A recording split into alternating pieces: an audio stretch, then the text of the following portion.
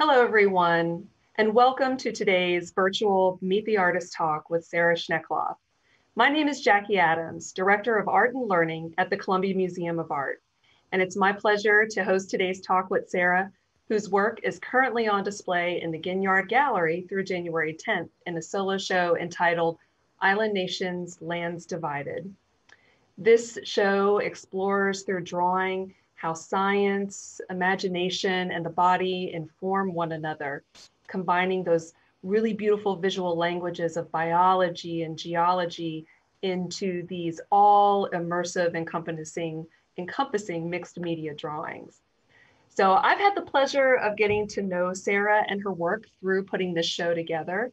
And I'm truly delighted that we get to spend some time together with you to share and inspire others through her creative process and her adventures, which she is going to share all with you in just a few moments. In addition to being a practicing and exhibiting local, global, and ground trekking artist, Sara has spent the last 13 years residing in both Regina, New Mexico and Columbia, South Carolina, where we are lucky to have her as an associate professor with the School of Visual Art and Design at the University of South Carolina. So again, welcome everyone to today's talk. Settle in, get ready for a little bit of inspiration, a little bit of adventure through Sara's work. And with that, I would like to welcome Sara Schneckloth. Hello and greetings, and the admiration is completely reciprocal, Jackie, and I just want to thank you and the people behind the scenes too, putting this together. Thank you to Wilson, thank you to Drew, and really for everyone at the CMA for making this such a fantastic experience, and to be able to put work up in a way that can be both local and far-reaching at the same time, and to be able to be online with everyone today too. So I am delighted to be here. And Jackie, I really appreciate too that you are putting things regularly in the context of adventure, because I feel like it's been a year of adventure and misadventure in so many ways. And hopefully this is just a way to get a glimpse into just a place apart for a while. And today I'm talking about two different projects. One, the drawings that are up currently at the CMA and where those originated, how those evolved, and then another project that came right before that dealing with seeds, biodiversity, and the human hand and human influence. And before we go anywhere, though, I'd like to just briefly take us into the Badlands and just get a glimpse of this terrain that I've been lucky enough to call partial home for the last couple of years. And what we're looking at now is a flyover of an area in the northwest corner of New Mexico called the San Juan Basin Badlands. And part of what I've just perpetually been so inspired by and attracted to about this terrain is it's a confrontation with the raw elements. It is a scale that's both staggering and also intimate. You feel like you can enter into it.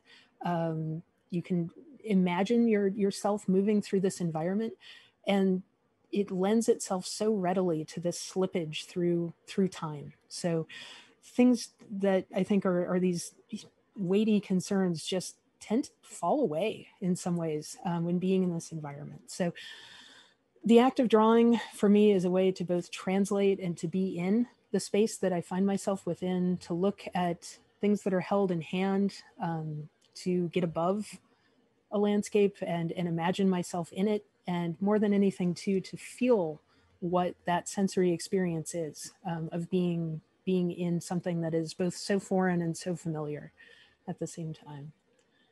So we'll look a little bit more at those more aerial footage as we go, but thinking about this act of drawing and what is held in hand, and whether it's the materials of drawing, the materials of painting, video, every time we're making visual art, we're translating the world around us and within us into some kind of evidence that's in front of us, some kind of mark, whether it's a stone held in hand or a seed, looking at points of origin, looking at the geometries, looking at the structures, the color, the form.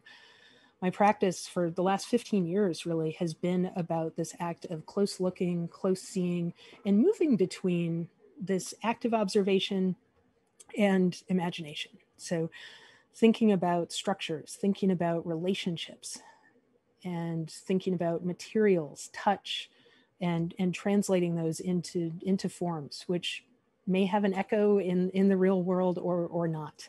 And I'll refer often to the presence of the body in the work. And for me, that's something that is kind of multidimensional. It's my body as a drawing artist. It's about feeling, experiencing, remembering the landscape that I'm in or the specimens that I'm dealing with, translating that into mark, letting the body carry the material, but it's also about the receiving body. It's about what a viewer feels when they encounter the work. And the hope is to kind of reside in multiple states at the same time, kind of a past, present, and future of what might be in front of you.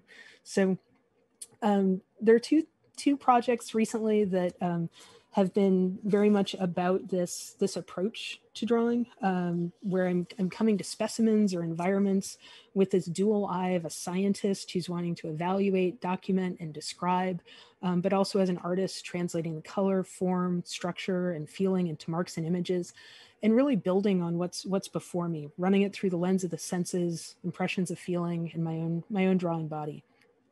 The result is drawings that can straddle art and science, the observed and the imagined, and hold traces of my own experience.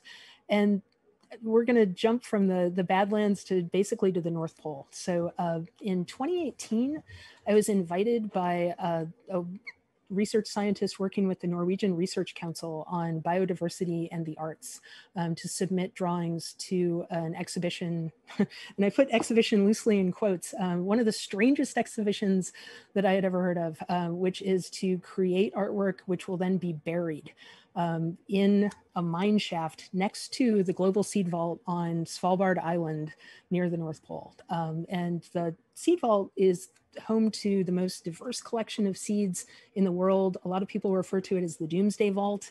It's the backup. It's where all the seeds of all the cultivatable plants are kept in deep storage and cold storage. And the idea behind the project was to invite artists from all over the world to create seed-based artworks that then speak to the cultural validity or the cultural life of seeds as well. So I basically went back to 7th grade science, and I created a project where I was cultivating or germinating a wide variety of seeds, going through them and just looking at the forms and doing this close examination of seed anatomy, really tapping into the sense of how things start, how they begin, and taking very close observation of what was emerging. Finding these very bodily, finding these very organic, almost embryonic forms within each seed, doing a very quick anatomy lesson, filling in the blanks, and wanting to speak to that anatomical structure and at the same time invent my own and speak to this notion of potential, how things grow, how things evolve, both on the page and in one's imagination. So this is very typical of how I work. And this is the studio that I'm sitting in right now. And actually thinking of the perspective from where this photo is taken, I'm standing right here, and this is what would be arrayed before me. So planting the crop, if you will, and making about 30 to 40 drawings, working into each one, sort of cultivating, separating the seed from the chaff, and then going in with multiple materials. And you can kind of get a sense over here of the things that may come into play. So I'm always working with combinations of ink, watercolor, wax, graphite, colored pencil, different forms of crayons. I have eyeshadow at the ready. There's always something that can come into play. And from here, developing the set of seeds, each one with its own personality, each one echoing a different experience with the material, and still falling into this general sort of catalog of these forms. And then very quickly getting on a plane, going to Norway, going to Tromsø, where they were exhibited for 2 hours, 3 hours at a public library. It was a large crowd of people. We talked about the importance of biodiversity, the importance of the cultural recognition of farming cultures, of what seeds are, what they do, what they can do.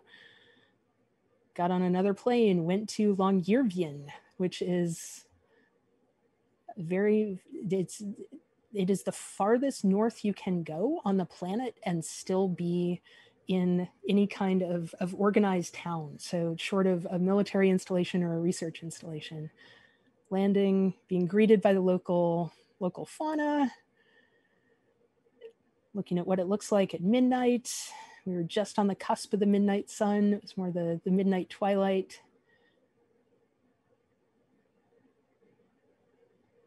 Getting to the vault and encountering the first of many alarming things that are occurring in the Arctic. And the seed vault is currently being retrofitted because it's flooding, because there is melting of the permafrost. So it's being fitted with new drainage systems and being made to handle the challenges of the changes ahead. So we proceeded to the closest point of access next door, which is a mine, which exists right alongside the seed vault. There were 5 artists. We put our work into boxes, put on our helmets, got a safety briefing, looked very confident, and headed into the mine with our art in these boxes. We're escorted into a portion of the mine shaft, which holds the first seed vault that was started by a university in Norway. Escorted in and deposited our work. So here it lies, next to a collection of seeds, and instantly one is put in the mind of, why would you do this? Why?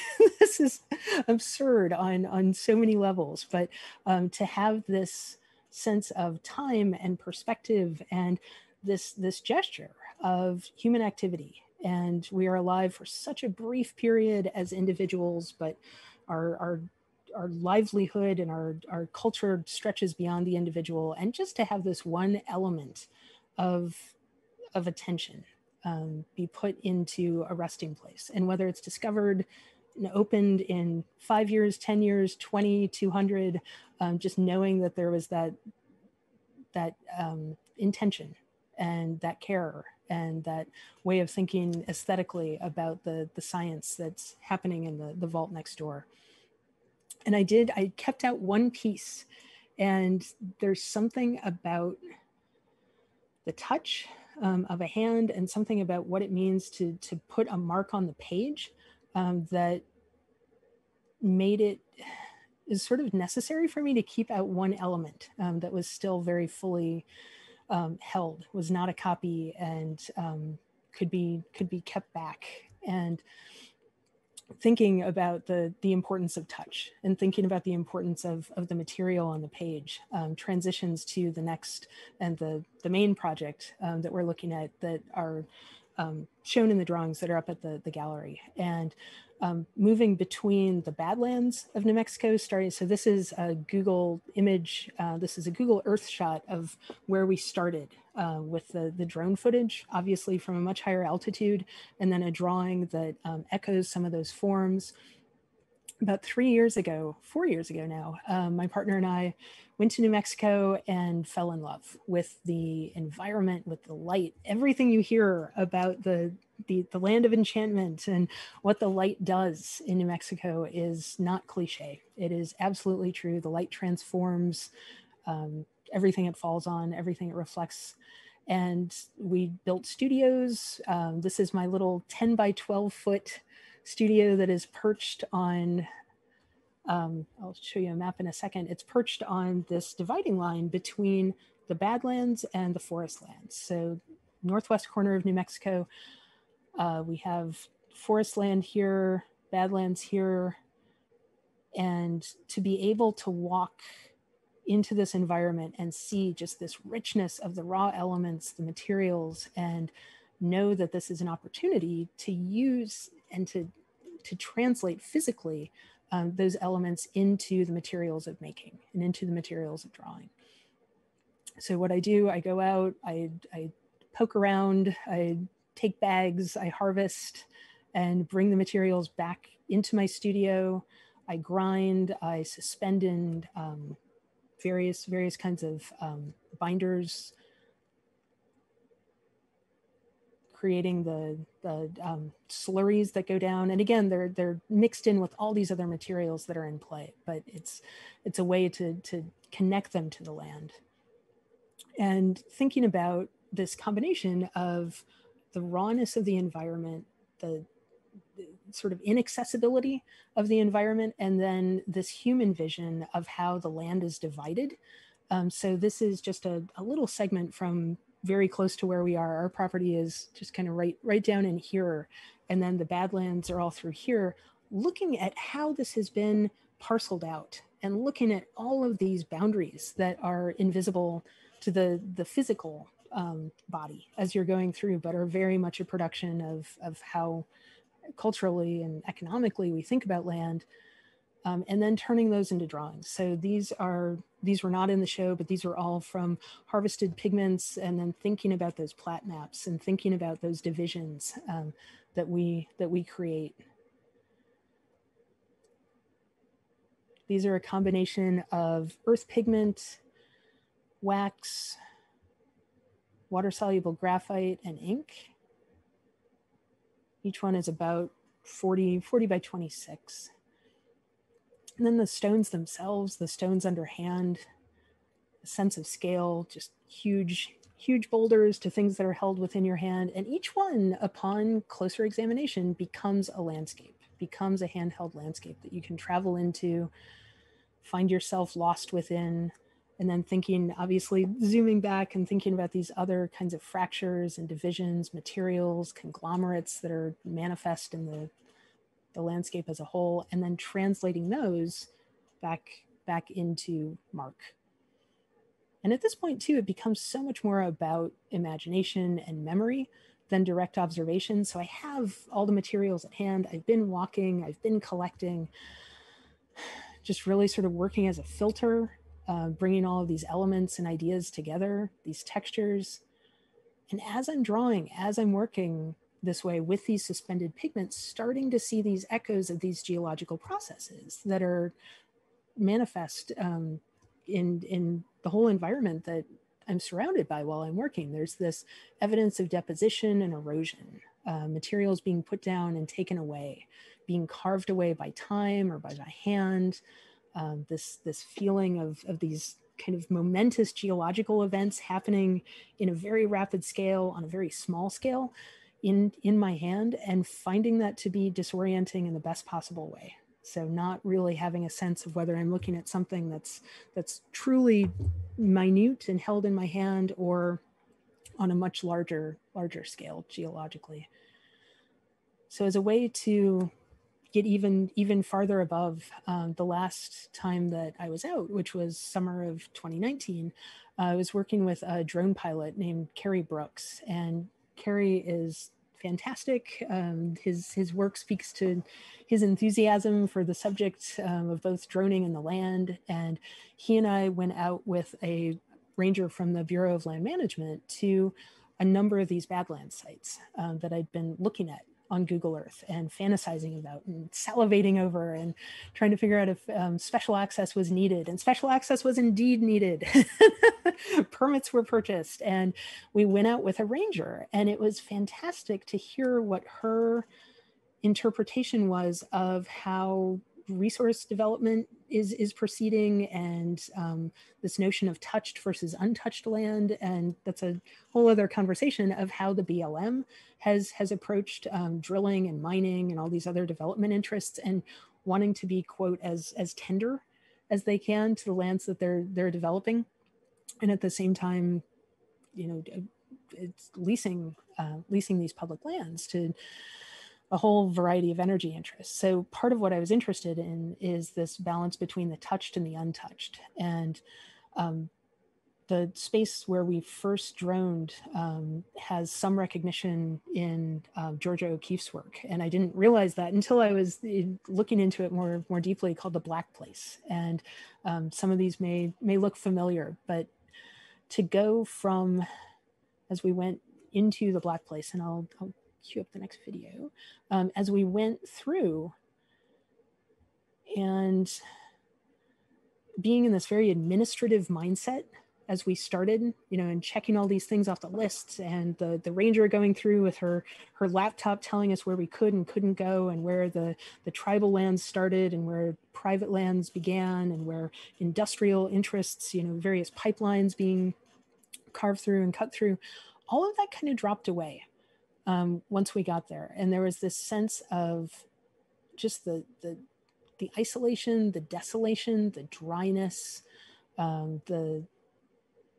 just this landscape that so deeply underscores that we are on a planet that is, just so diverse in what it can offer up in terms of experience, in terms of landscape, in terms of just sheer bounty and beauty. Again, it's hard to not get into the land of cliche when talking about how fruitful and how awe-inspiring and humbling it is to be physically within this space and just confronting 60 million years of time laid bare. And the landscape that we're looking at in particular here, in the San Juan Basin, the top layer of soil is this very crunchy, delicate cryptobiotic soil, this clay that collapses underfoot.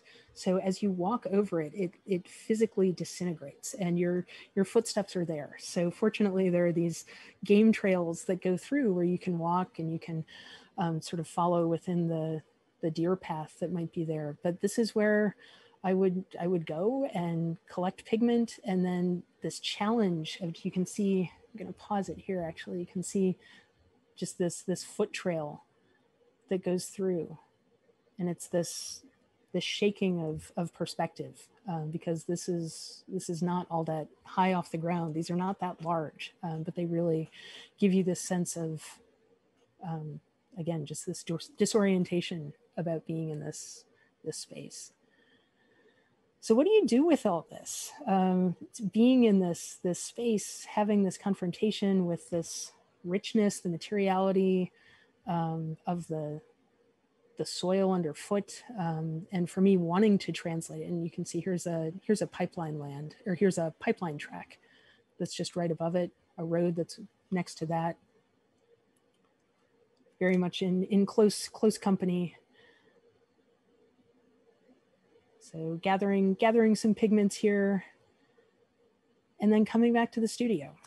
And really, this is that point of synthesis, and this is the work that's in the show that is currently up at the CMA, are these points of synthesis of taking the material, remembering what it was like to feel that kind of smallness, that kind of humility, delicacy, precarity, a word that is very popular these days, but and letting that come into the images that are both based on, but evolving from both the landscape held in hand, the sense of what it is to be above, and the sense of what it is to be within.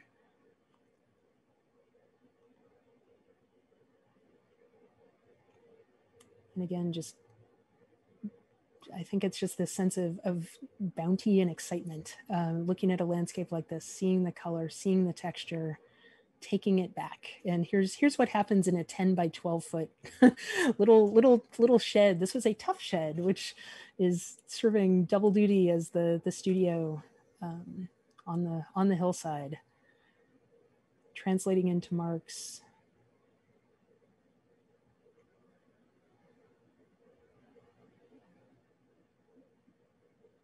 And I put these in here as what would have been. So this next, just a couple of slides, these are hoodoos, which are these amazing stone formations, which are embedded within these Badlands environments. And so thinking about close looking, thinking about going into the structure, of these and just spending more time with these and thinking of them as these monuments to deep time and fairly swift erosion, and appreciating that flux in perspective that kicks in as we look at things that are just, millennia in the making. And then coming back to the studio and appreciating the time that goes into making the image on the page. And I jump straight to website information, but so that is where, and it's again interesting. I'm sitting in the spot. If I were to switch my down camera to what I see in front of me, that's what is here right now. So this confluence of material, of experimentation, of play, and just this hope to try to tap into some of the raw elemental excitement that I encounter every time I go out, every time I pick up a stone, every time I pick up a seed, and just being able to see what's there. So I will come to a pause there.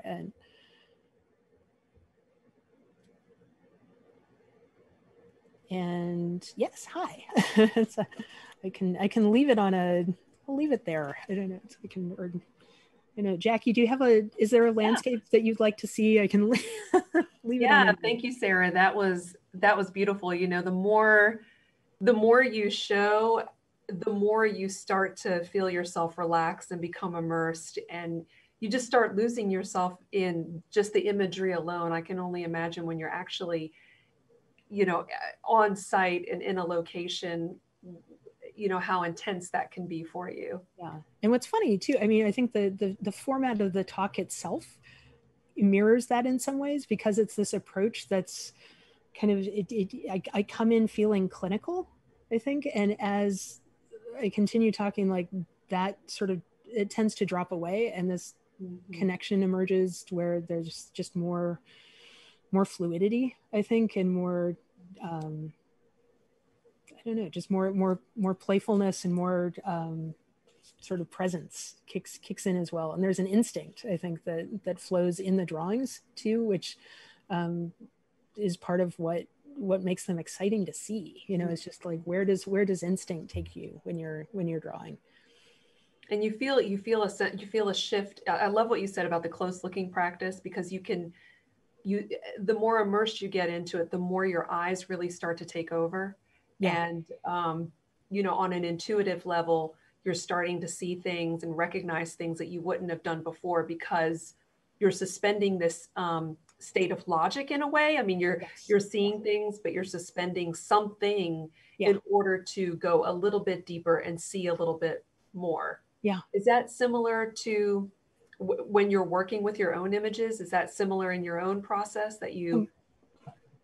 Yeah, no, completely. And I think that's the pathway to something that feels satisfying and true, versus trying to make something that is a rendition of an image or a copy of something, or even a diagram. And I think there's a part of me too that kicks in where you speak to this, the logic dropping away. It's where this becomes a little weird. I know this is being recorded, but I shrink. If you think about the movie the Fantastic Voyage, where people are injected into the bloodstream, that's the moment when it feels so exciting. And I've got a 20 by 40 inch or a 40 by 60 inch piece of synthetic paper. And we can talk about surfaces, but working on the Yupo paper, which holds all these materials just on the surface. So everything is floating, everything is colliding, it's moving, it's in action.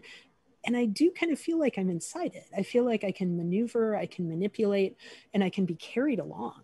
And I think it's more in that being carried along sensation where I feel like the pathways get made, the connections happen. And it's delightful. Like it's this source of endless pleasure for me. Like I love going to the places that are happening on the page. And it's not about, okay, can I capture where I was? It's more, can I create someplace new to go? Or can I make a map to a place that I would love to find myself? And then maybe a map that I can offer to others if they want to come as well. But that's that's what drawing does for me. It's just, it's bodily, it's immediate, it's confrontational in some ways. Like it's kind of the struggle on the page, and I love that struggle. It feels nourishing. We had a question come up, Sarah, on our comment feed, and I invite everybody to leave a comment or post a question that we can ask Sarah. And it had me thinking a little bit about when you talk about moving on the surface in your paper and your materials. You know, it makes me think about the viscosity of the pigments that you're working with. And we had a question about being able to talk more about how you're making your pigments from some of those natural materials. And Happily, I think, yes. yeah. Yes. I can go back to some of the grinding. And it's funny, I mean, there are books written on these, and I was buying the books, and I realized very quickly that the books basically reduced to like 3 paragraphs. You collect the pigment, you grind the pigment, you filter the pigment, you suspend the pigment. And so in the process of collecting, and obviously the softer, the easier, and in these Badlands. And I should say too, the BLM ranger, she was wonderful because she was with us for this major outing when we were going out with the drone. And I was like, is it okay if I, do you mind if I collect? And she's like, of course you can, you know. But there was this hesitation, you know, and it was just so funny too, to feel that individual sort of recalcitrance in the midst of like this huge mining operation, you know, like being surrounded by all of these apparatuses of deep extraction, you know, and me questioning, like, is it okay if I take this rock, you know? But that so, idea of scale, you know, exactly. It's that sense of scale. Yeah, and that sense of impact too. Like, what happens if I remove this rock? Like, am I disturbing this ecosystem? You know, like, will it be replaced? You know, or it can't be replaced. What responsibility do I bear, you know, for altering the environment in this way? But that aside, taking the pigments, going back to the studio, using, this is a granite mortar and pestle. So grinding things up into a powder, suspending the powder in jars in water, letting the heavier particles, so after everything's been ground out, letting the heavier particles settle to the bottom, and then pouring off in progress. So essentially it's this titration process. And so pouring off that upper layer where the lighter things are suspended. And we all know about droplets and aerosols. And so essentially it's like letting the heavier stuff settle, letting the light things float for a while, and then this progressive pouring off until it's this really fine powder that is obviously it's a range of colors, and then that can be mixed into any number of suspensions. So I've got a couple. I think for this one I was using a glycerin and honey combination for a watercolor pigment. But I mean, we've been doing this for tens of thousands of years. You can mix it with spit. You can basically mix pigment with anything that has a little attraction to it. So different kinds of glues, different kinds of other binders, and then using those on this synthetic paper too, where you also have this, as I'm working on them, there's this immediate sense of the deposition that's happening. Like there's still this granular aspect. I'm going to jump ahead to a couple where, and I'm just going to mention, Sarah, really quickly, as as my eyes are becoming more and more into the work, I just have to compliment you on just the beautiful edge work. I mean, we talk about mark making, and you've got beautiful mark making, but just getting into the nuances of your edges. And that might be another, well, we can circle back around to that, but it's something that I'm just now noticing, the beauty of how you treat the edge. And I mean, like the edge is important. The edge is vital. And it's interesting too, seeing these that are up. And I think all of these actually are hanging, with maybe one exception, maybe two. I think all of these are in the gallery right now. And, you know, really containing that form on the page, you know, so it has a boundary. It has a line, and whether it's intentional, whether it's a way of making them into figures of a sort, you know, or accentuating the fact that this is this parcel of space. I almost never take things off the edge of a page. Like I always stop a little short because I think I want to know just the extent of what's in front of me. And it's always fascinating and transformative to take that edge off, you know, to crop in such a way where it comes in and there's a different kind of expansiveness. Mm. And I don't know, I think again, we all have our own psychology. I like to see an edge. Yeah. it's like this is what's in front of me right now. This is what's in play. I think it helps really kind of underscore the beauty and the simplicity that's there, but also the complexity. There's this nice balance that it creates, and also I think it helps with really great breathing room in the piece. You know, there's something in these pieces that you can take a lot in, but then you want to breathe it out. You know, there's this sort of breath around it that's very nice. Yeah, thank you. I had a question come in from our viewers, and one person has asked, Sara, how has not being able to be in New Mexico due to the pandemic affected your connection to the inspiration of the landscape? So it has I think so many practices and so many things have been transformed in the last few months, and the unexpected turn, get another image up, but a different turn that was taken was I started, I'm not even sure how to jump to this, but I began teaching geological drawing workshops online to people far and wide. And it became all about the handheld landscape. So within an arm's reach right now, I have 1, 2, 3, 4, 5, 6, 7, 8, 9, 10 rocks, slabs. I mean, just it's surrounding myself with these rich specimens. And I want to make a shout out to Joan at Beckham's Barn in Irmo, who is just one of the most amazing geological connectors in the region. So she has been fantastic at supplying stones for these workshops. And they've been so much about appreciating all the detail that you can find in a 3 by 5 inch space. And still doing all those same things, translating the look, the feel, the sensation, the associations that you make, the color, the unpredictability of a line, translating that onto the page through drawing. So I think really the main thing that's shifted is my scale has become, that it's here. Does this feel constricting? Sometimes, but not really. I mean, there's I think in some ways there's just as much activity and there's just as much time. It's just in a much smaller fragment. And if given the challenge, this is the only thing you can draw for the rest of your life, it could be done. There's potential here, but that's been the main shift is scale and format, and of course, excited to go back and keen to be in that space again.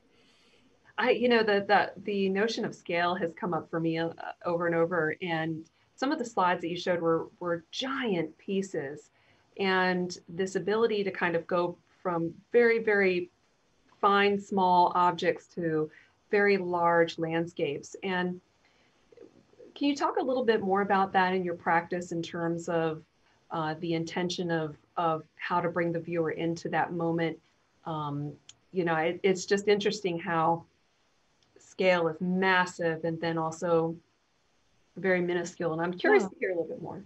No, thanks. And I think there's, in these pieces in particular, hopefully there's a balance between the larger form and then its constituent parts. And so looking at the overall assembly of how parts fit together, and then hopefully driven by curiosity or a sense of just willingness to look, we'll see that each part, then you can kind of zero in on another part, and you can zero in on another part, and there's this successive layering of detail, and there's this successive layering of kinds of experiences that you can have with the materials and with the marks. And this is part of what I love about working with pigments and suspension, is you get this granulation that happens that is so similar to these geological processes that are ongoing, and so I think for the curious viewer, there are definitely layers and levels that you can experience, and those mirror the same layers and levels that I go through in the process of looking at stone or a seed or a leaf. I've also been doing lots of botanical drawing workshops online where, it's the close study of the vein structure of a leaf and just finding this sense of pleasure and discovery and again, drawing being so uniquely suited to this simultaneous movement between your hand and your eye. So it's this act of intake as you're looking, as you're seeing, as you're experiencing something, and then within that same moment, being able to convey that experience, being able to participate with your whole body in that experience of seeing. So it's this idea that drawing is the whole body engaged in this act of intake and like active curiosity, and embodying that sense of breathing in the information and then exhaling it in the form of a mark. Have you ever fought the urge to become a botanist in your in your spare time? No, but I've totally I've perfected I am not a botanist. I am not a geologist. A list of things I am not, but it's I think just to see these parallels in processes it's validating, it's exciting, it's kind of, it's one of those kind of cheap thrills too, where you realize that what you're doing on this very small scale is this echo of this planetary process. And it's a way to feel connected. It's a way to feel awake. And I think it's a way to feel a particular kind of productive, creative joy too. Like to be able to put something on the page and not know what it's going to be, and to not have this set expectation for what it is, but rather to have a conversation with it and just let it evolve and let it become something, and know that you were a part of that process. Like you weren't the whole thing, it's like, but it was a conversation between you and material and time and gravity and humidity. Things dry faster in New Mexico than they do in South Carolina. They do. I know you've got sort of this interesting contrast in humidity levels and pressure. Interesting's a good word. Yeah. Yeah.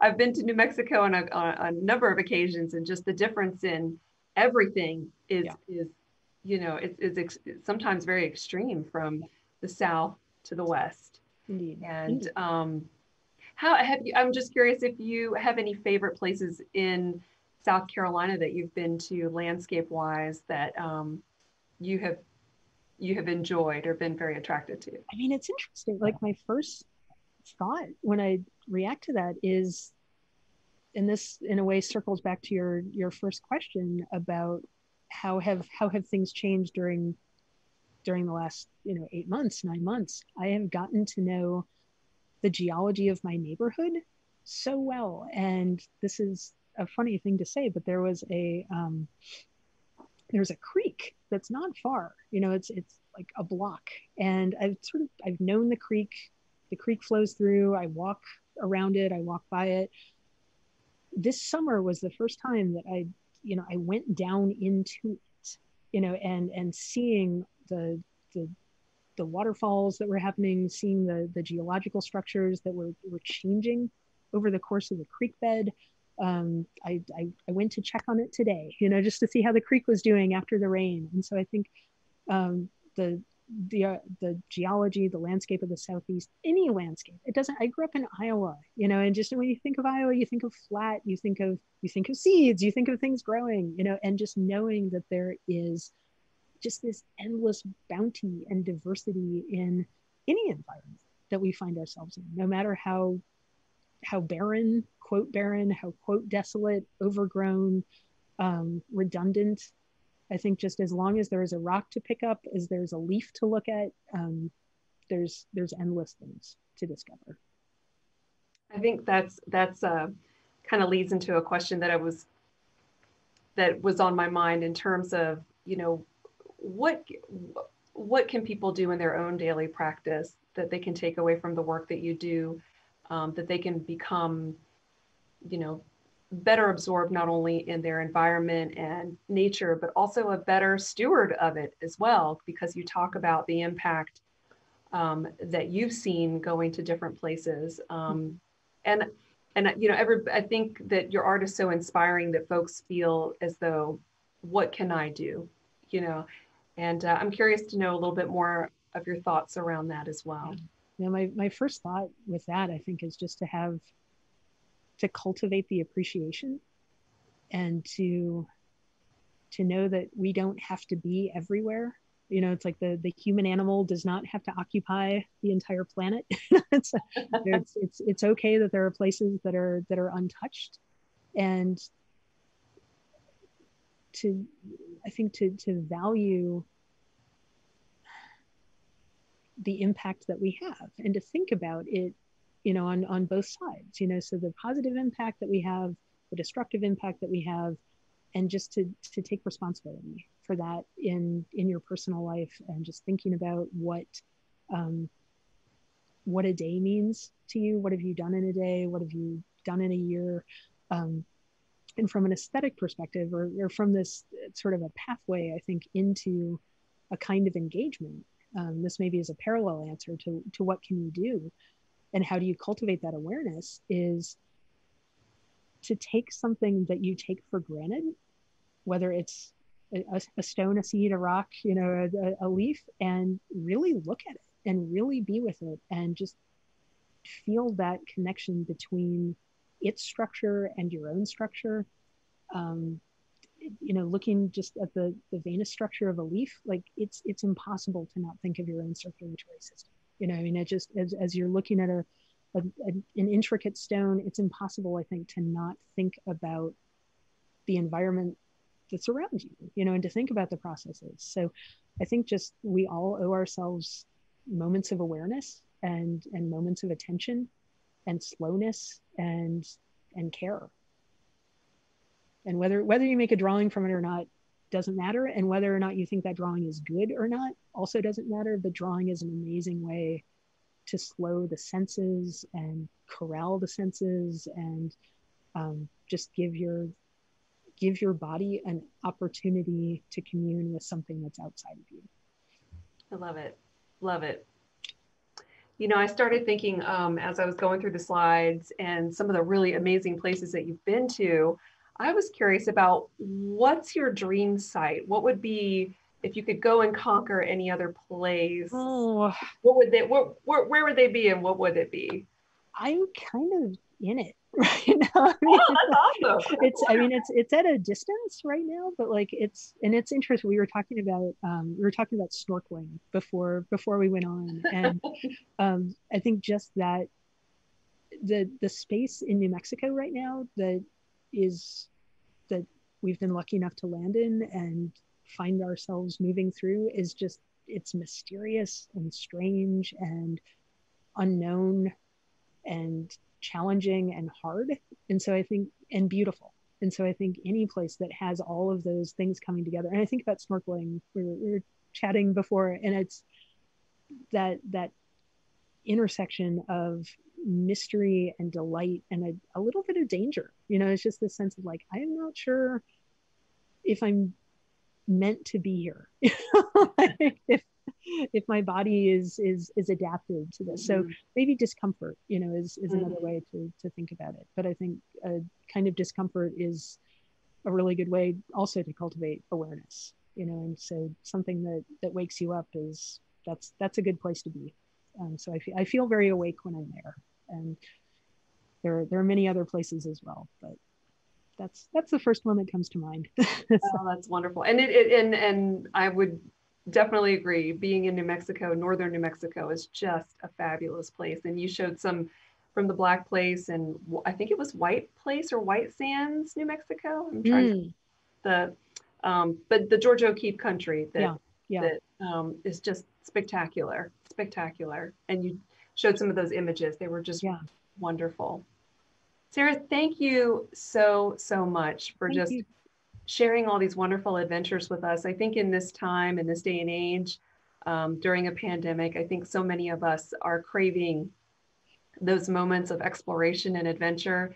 And, you know, we have to be sort of limited in that right now. So I think that your art and the arts are a really wonderful way that can offer us some escape and some connection to those landscapes and places that one day we hope to become and get back to. So. Yeah. Yes. I'm also an optimist at heart. So Yes. I'm a realist and an optimist.